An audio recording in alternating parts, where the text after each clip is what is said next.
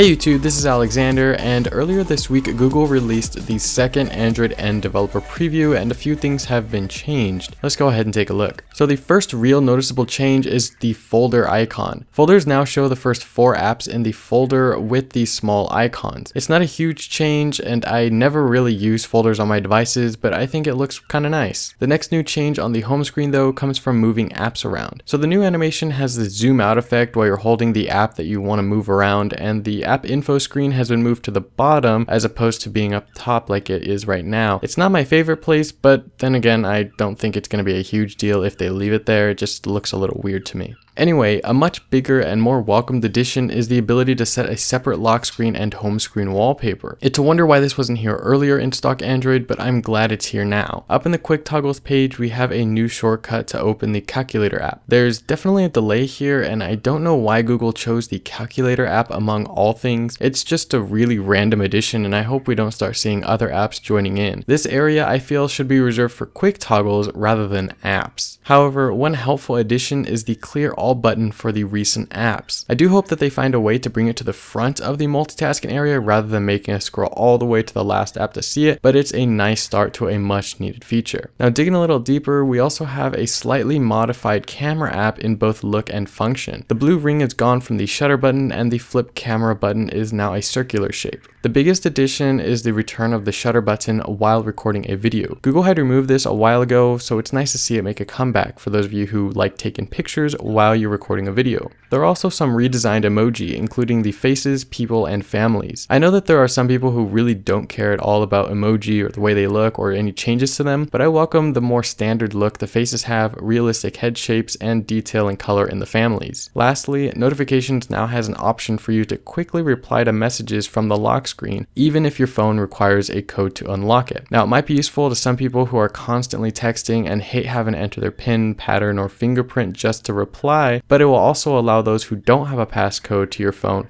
to reply, so just keep that in mind. So those are pretty much all the new added or changed features in the second developer preview of Android N. Of course, there are probably under the hood tweaks to make it run smoother and eliminate bugs. Anyway though, that's going to end it for this video. If there are any features or tweaks that I've missed, leave a comment down below. I hope you all enjoyed and have a great Friday and an awesome weekend, and I'll catch you in the next one. Peace.